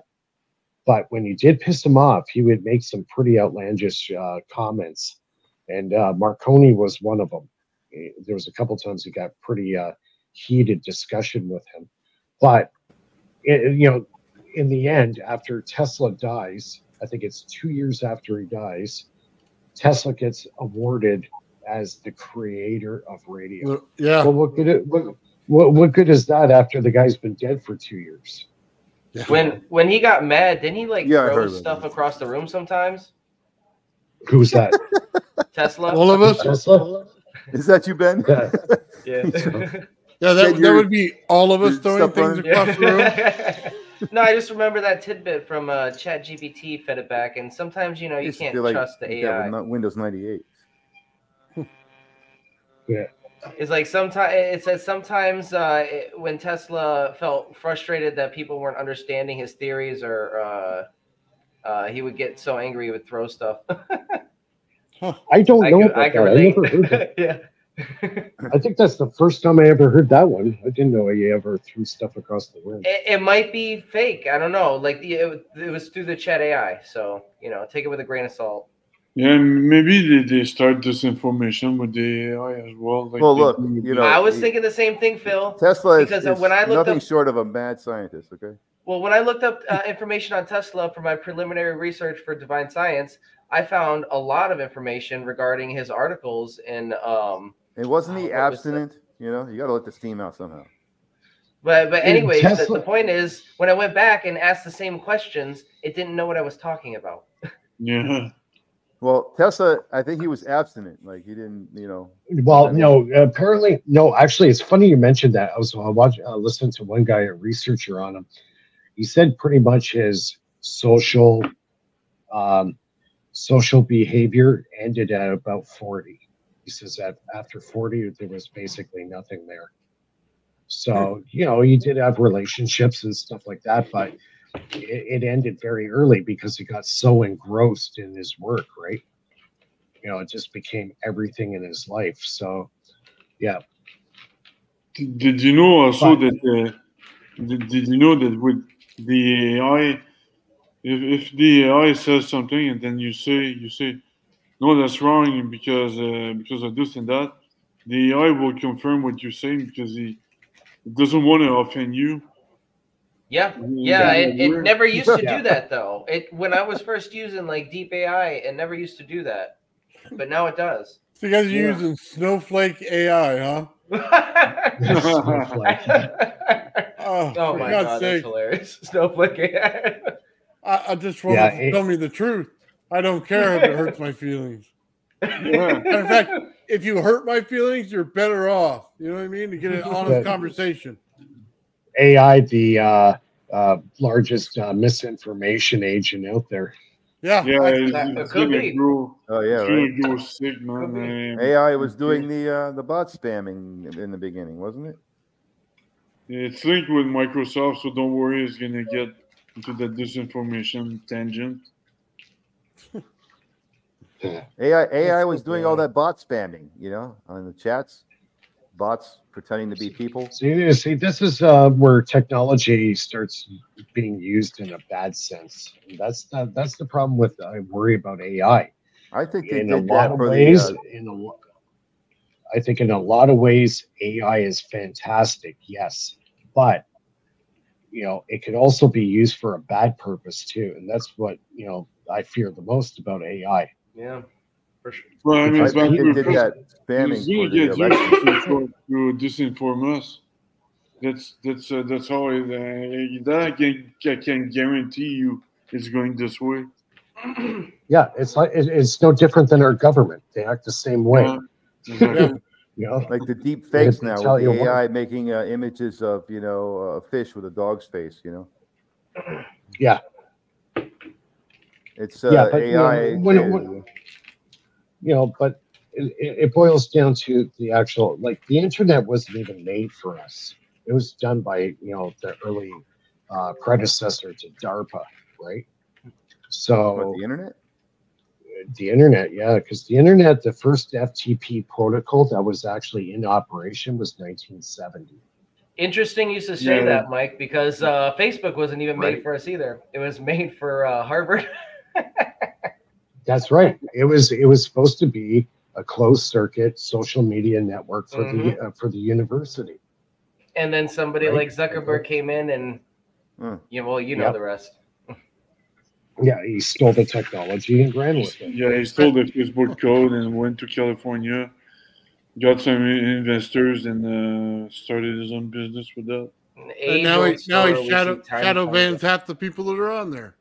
Yeah. I'm sure. It's like a techno-feudalistic platform, I get more stuff about this woman running for president than I ever did about anyone else in my life.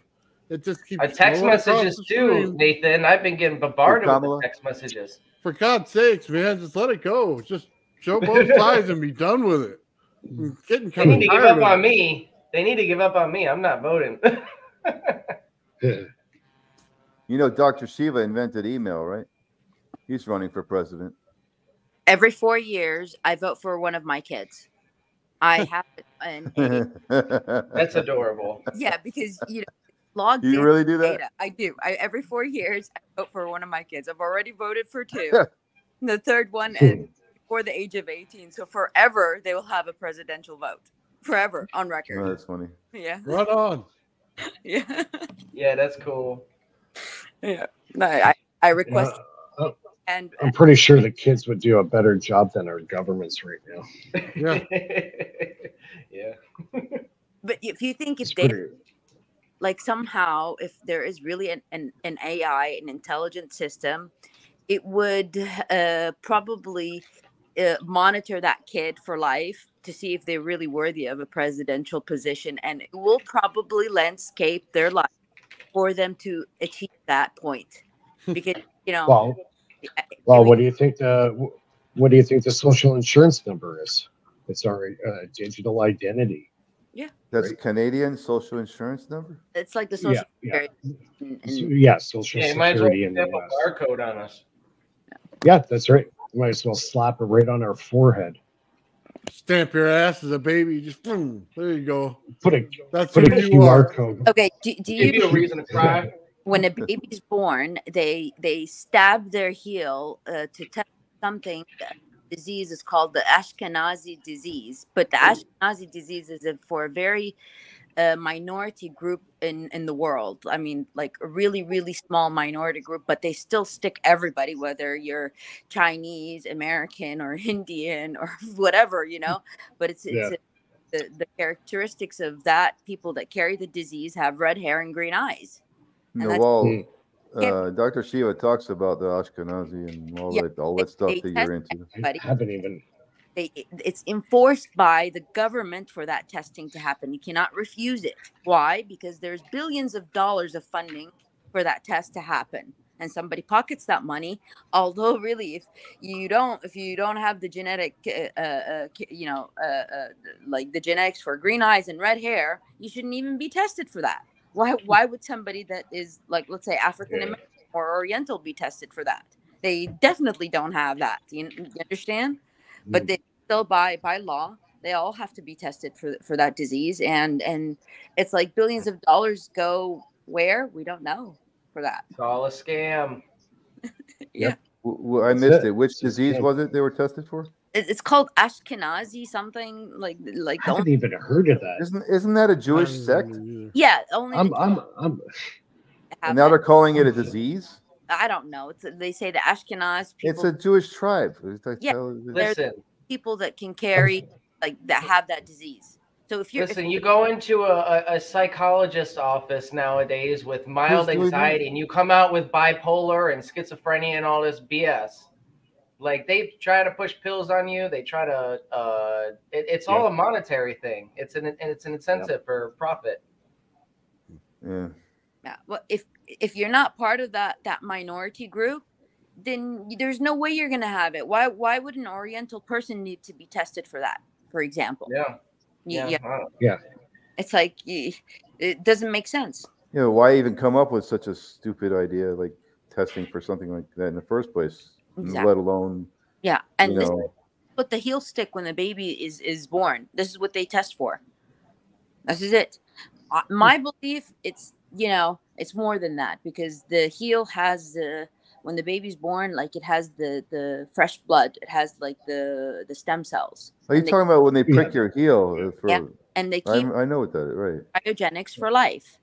They keep that sample for as long as they keep it running in cryogenic units, and I don't know how. Maybe they're creating their own little Ark of the Covenant. They got all the money in the world. Want to apply science to the our money, tax money. How if you how quantumly entangled to your own DNA? And if I don't like the idea. Maybe they're using it to control us through some kind of technology, right? I get your point. That is in these, because you are quantumly entangled, like a signal generator. They stress your DNA. You could probably in real life be stressed if they even clone you. They have your biosignature. Yeah, because they can clone you if that's true. If they took you saying when everybody's born they take a blood sample? Yes, they do. Yes, they and do. They how long have they been doing that? Wow. Since I had my first kid in 2004, I know that, but I don't know more than that. But I'm 100%. It's been done at least 10 to 15 years prior. Maybe longer. Why don't they test us for something useful, like being an Indian? I'd love to go on a reservation without a bunch of people around. You know what I mean? Do my own thing. Have no neighbors around me. You know what I mean? Get me some money from the casino. I can. That's useful. Get all my blood you want. Tell me that I'm Indian so I can cash in. Nathan and I will be passing around the peace pipe. Nathan. Yeah. I go out in my chonies and get some peace pipe action on, man. Do some dancing with some paint on my face. You got it. Dude, why don't you fall in love with a Native, American, and you get the same perks? Yeah, well, it's already too late for that. Just a hypothetical, but yeah, I mean, There are other ways around what you want. If you want really to pursue it, it can happen. I swear my brother's an Indian. He goes out with no shoes on, man. It's 120 outside. He just walks around like it doesn't affect him at all. Had long hair, wears a bandana like Willie Nelson, you know what I mean?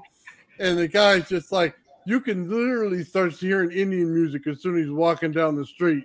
It's absolutely insane. At least maybe that's just in my head. But well, as long as he doesn't look like Cheech, as long as he doesn't look like Cheech and Chong, you're okay, right? He once threw a oh my god, a sledgehammer at the back of my tire, one of those handheld ones, because I guess I told on him or something to my dad. And he got in trouble. So here I am riding my bicycle, right? He got mad. He threw this big old sledgehammer at my bike. He hit the back wheel and bent it. And then he took out a blow dart gun and shot it at me and shot me right in my arm.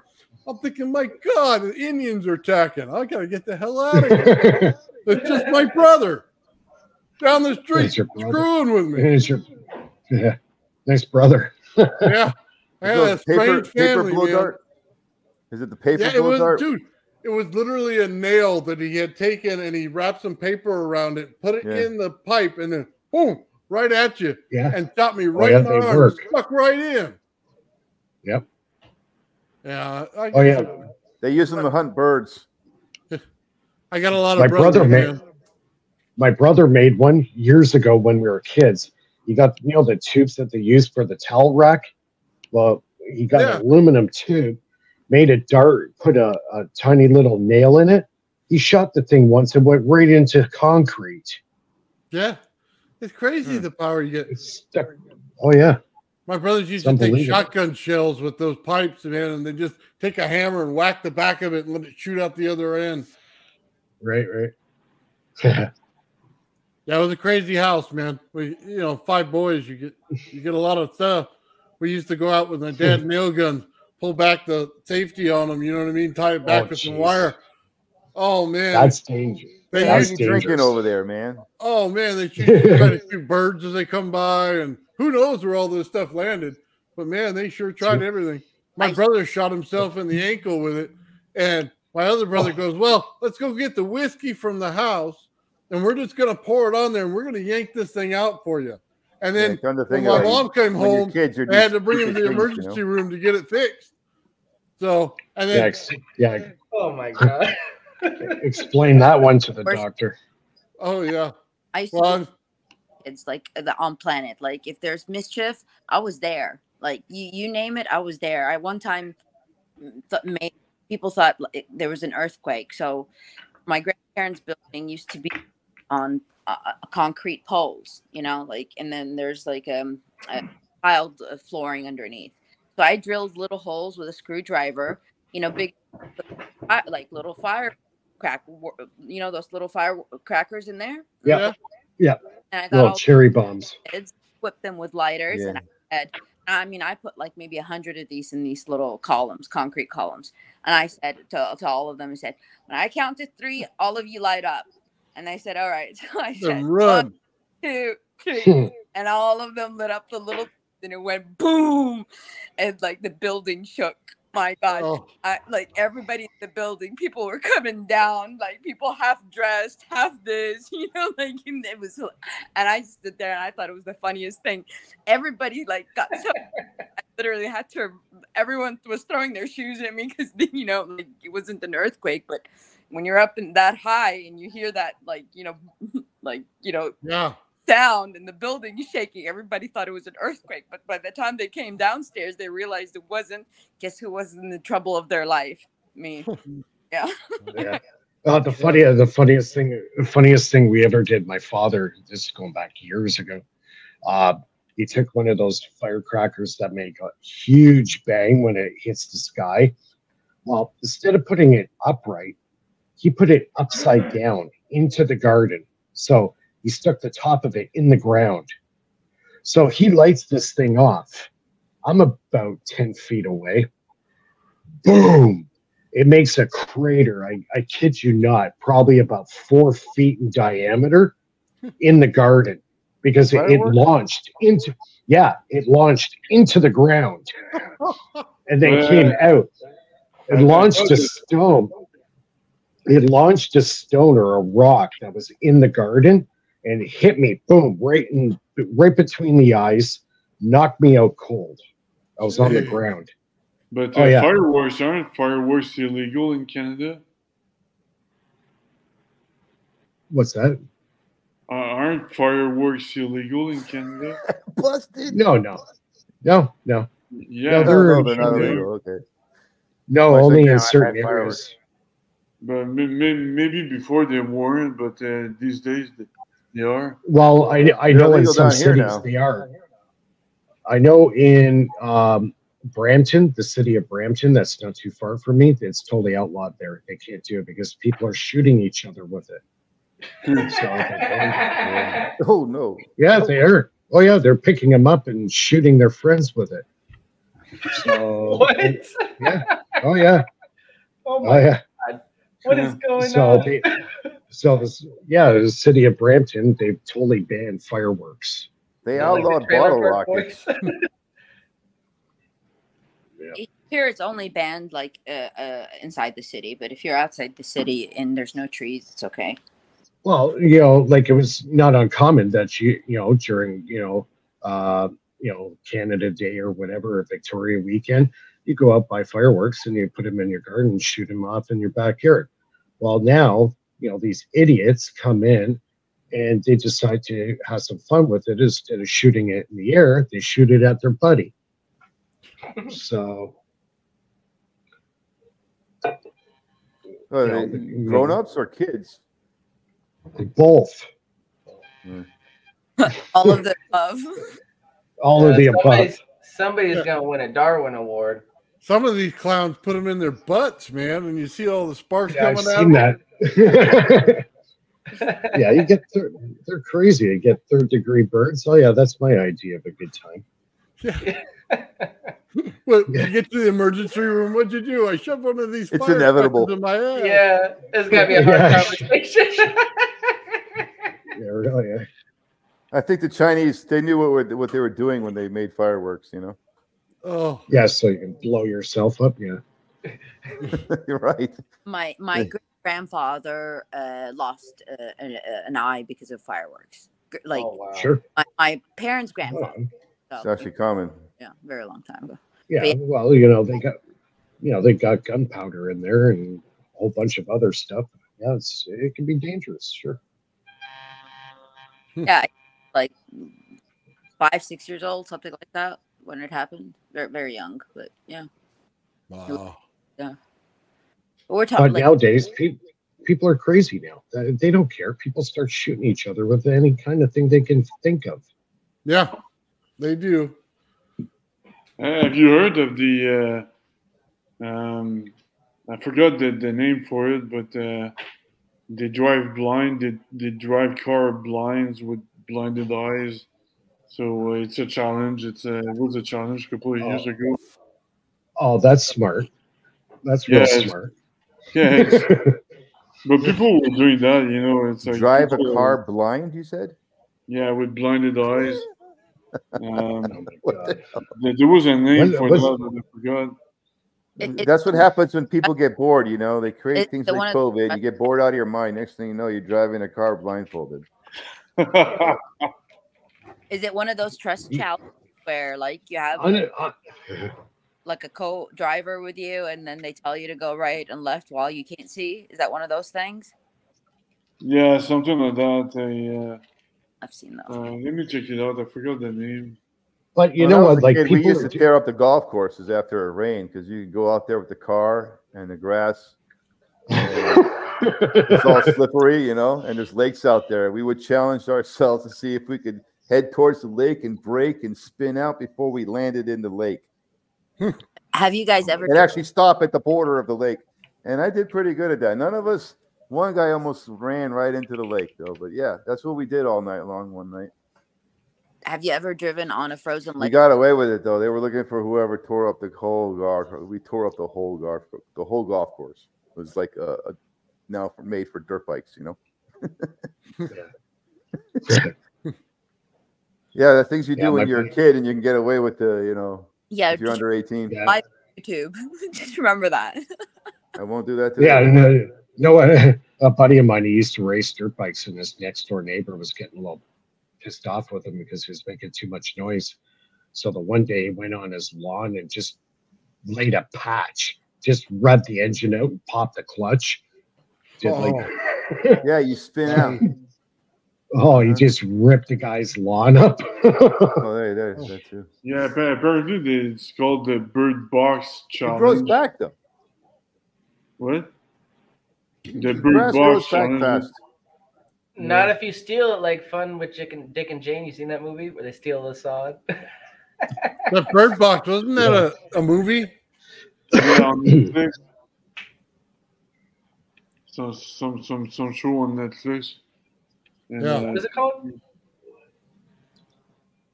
The Bird Box. Yeah, it was a Bird Box? I movie. don't think I've seen that one. What was her name? Sandra Bullock. Sandra Bullock. Yeah, she was in that. I never watched it. This seemed like a dumb movie, but I haven't watched it either, but I just see I see it on Netflix every time I scroll through movies. It comes up, but I have not yet seen it yet. Right, Sandra Bullock. Yeah.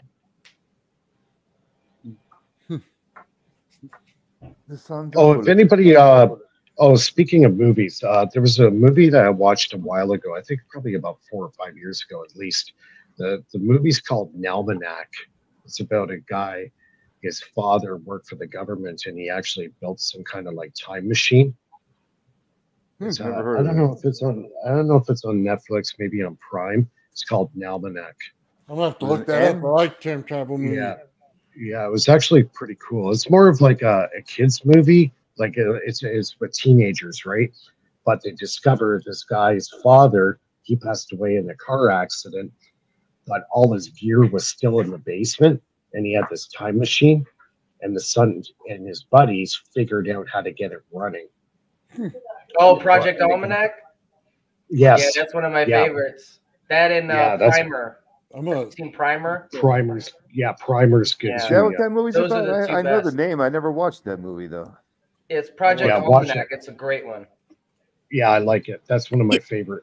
Have you of the Kozarov mirror? Kozarov Mirror. I've heard of I've that. heard of that movie too. Yeah. It's not a movie. This is a real experiment. A real scientist, Oh, sorry. a Russian scientist that never finished his experiments, called the Kozarov mirror, and it's like Right. yeah, you know how like in a Is it? Oh, he was wasn't he a Jesuit priest? This guy. I'm not sure, but He was a priest, and apparently he made one called the chronovisor. I know the chronovisor. It's supposedly it's in the Vatican. You know, Right. Right. But the Kozarov mirror is a you can replicate this experiment, and I'm planning on replicating this. I just need a like maybe a 5 by aluminum plate and Right. wrap it around and a circle, but with one open end, so it looks like a shell, like and you're supposed to do 2 stopwatches. One person sits inside of it and the other person outside of it, and like you synchronize the 2 stopwatches, and there's it's Right. time dilation. Right. Time dilation. Yeah. Yeah. Wow. And so this is That'd be cool. you replicate. Yeah. Yeah, and so Well, you can do that with any kind of spinning mass because when I was building the end machine, what's his name? Bruce De Palma actually did some experiments with putting an analog clock on the shaft axis of the spinning mass, and he was getting time dilation. I should try that with the rodent Time coil dilation. too. So question, Yeah. wouldn't that constitute for time travel? Sorry, say that again. Well, Would constitute time travel? Because if you're dilating, It depends Sure. on your frame of reference. yeah, time travel into the future. All you have to do is dilate time on the broke Well, body. we do that right Yeah. now. It's called the He seconds will in a minute. he will travel into the future, Because yeah, well, there's two aspects to the time dilation. You have the perspective of time going by normally, and then the other perspective of time going by non-normally. Yeah. Or accelerated or reversed or whatever. So, it depends on which side of that you're on. We don't know. Yeah, so if you slow down, you will perceive time faster. So you will time travel into the future very quickly. I'm down for that. I'll do that. And what you're saying? You're saying this happens, and we just wipe it off. And I don't know. And say, reset the clock. It's my battery. There is a video. Oh, check this out. Some of you might have heard about this. There was a video posted the year that Mike Tyson was fighting Michael Spinks, and in the crowd, they zoomed in on this one guy, and this was around. Oh, he had a cell phone, right? Around, he had a cell phone. He was taking a video of the fight. This was 1993. Cell phones haven't come out yet. So he's holding this device, videotaping the fight. I'm sure the video's out there on YouTube. Look it up. I've seen it. Very interesting. Have you seen it? Yeah. I don't know why he's videotaping that fight. That fight sucked. Yeah. Yeah. The fight sucked. Video of the bald That was dude? what? Did you guys see the bald dude who was fixing his plumbing under the counter? He said he ran into his older self under the counter through a hole. What? A light showed up under. Yeah, it was. Didn't hear about that one. And he has a video of himself, his older self, and they have the same tattoo on the arm in the video. He took it with his phone. I'd like to meet my. He went through the portal and met his older self. He was under his kitchen sink, fixing his pipe, when the portal opened. And he said he went through and he saw himself, his older self. They greeted each other. They were holding, hand over the shoulder, taking a selfie. And he shows the same tattoo of his older self, older face, younger self, same arm, same tattoo. I don't know, but maybe I don't know. Maybe it was his dad. They got the same tattoo. I got a similar story, but he claims that it was he time traveled. He met himself, and he videoed it, and he put it on the internet. I got a similar story, but I talked. He didn't make no machine or nothing. He said the portal just showed up under his kitchen sink when he was fixing the drain. Yeah, I think that's a whole. I wonder. Kind of weird, huh? I wonder how. Anyways, guys. Oh, go ahead. And I was saying, I wonder how he got back to show us that video. It's on YouTube somewhere. Yeah. Anyways, guys, we're going to wrap it up here. I know Bernie, I think he started his live stream. So I think a few of us are going to jump over to Bernie's channel and go from there. I'm going to shut my stream down now. Gerald has he wanted to show his experiment last week at APEC, but he didn't. So he's probably going to show it up on Bernie's channel. Okay, so we could all hop over to Bernie's channel after I shut this one down. Thanks a lot, everybody, for joining us. We'll be back again next Friday night at 9 o'clock Eastern. Also, tune in to Faraday Research for any updates. Guys, and lady, thank you very much for coming in tonight as regular guests. And let's hop over to Bernie. He said right now he's going to send the link in about 10 minutes. So watch your emails, and you should get a link for his podcast. So everybody have a great night. Thanks a lot. And, thanks for having me. We'll chat soon. Yeah, thanks for having us. Thank you, Mike. Yep. Peace. Take care. Bye. Bye. See you, Mike. Bye.